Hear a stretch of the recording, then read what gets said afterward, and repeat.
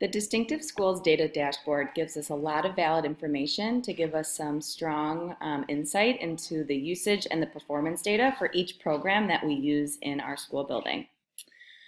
You'll see across the top is listed as each program that we use. Some of them are specific to certain grade levels and some are used building-wide.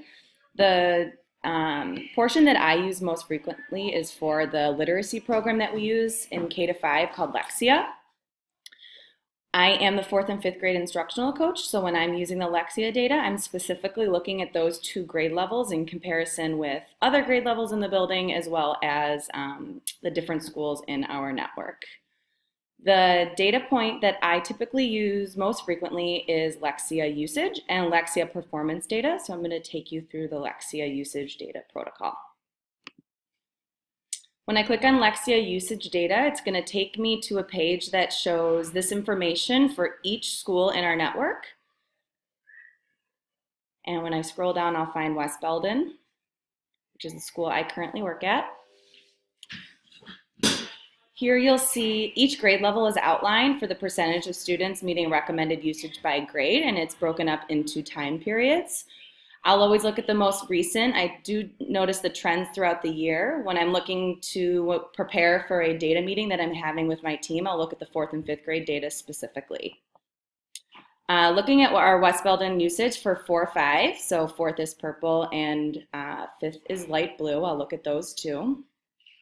Looking at the 5th grade data, this tells me right away that 100% of students are meeting their usage for this time period.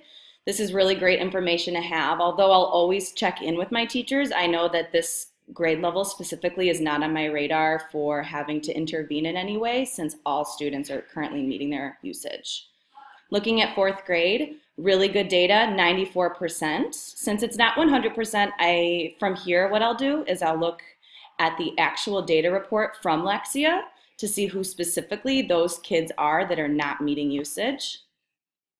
This is the Lexia report. What it does, it will show me which student names, their predictor of completing the program. Here's where it shows me their usage. So this is their goal and their target, and it shows me which students have met their usage and which students have not. So based on this information, for example, I see here that Savannah did not meet her minutes last week. I can always change the time period.